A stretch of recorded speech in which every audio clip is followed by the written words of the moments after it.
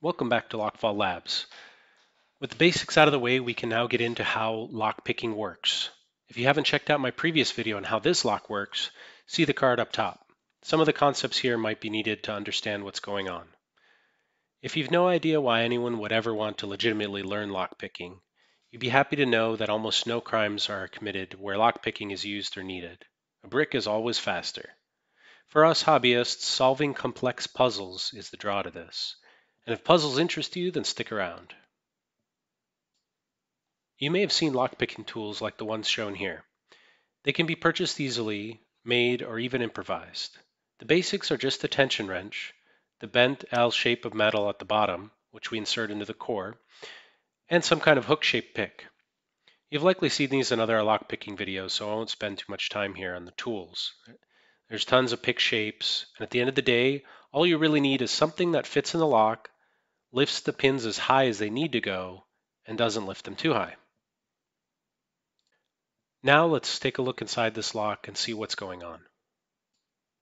First, we're going to insert our tension wrench at the bottom of the core, so it's as out of the way as possible. Then give a medium amount of rotational force. This basically binds up one or more of the pins.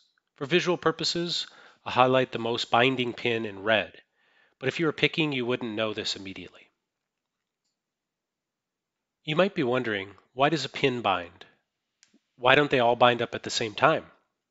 Well, if a lock were perfectly manufactured, all holes were drilled exactly the same and in line, pins all exactly the same diameter, they would bind up together. But because of these slight manufacturing differences, or what an engineer has called acceptable tolerances, picking each pin stack one at a time is possible. Now let's get to work picking this lock. Our basic procedure is to keep some tension on the wrench and to use our pick to test each pin stack.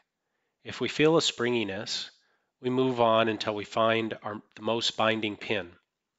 Essentially, that pin isn't ready to pick yet if it's springy. In our case, we can see our target in pin stack number 4 of being the bound pin.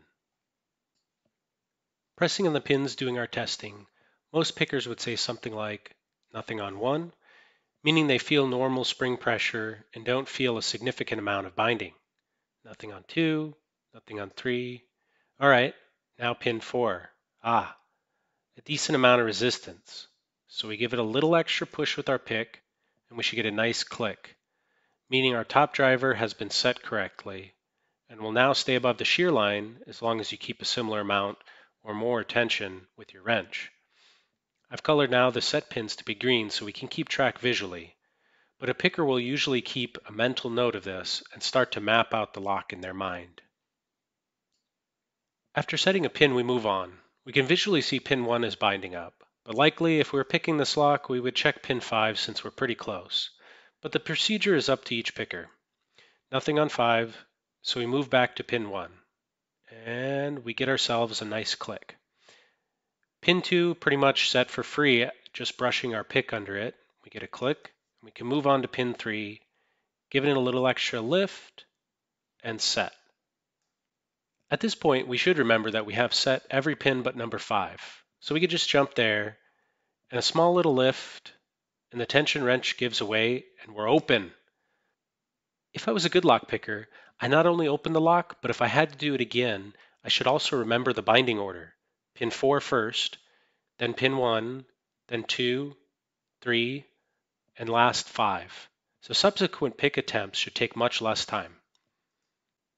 Lockpickers usually call that first attempt a blind pick, meaning you have little information about the binding order and ideally no information about the key.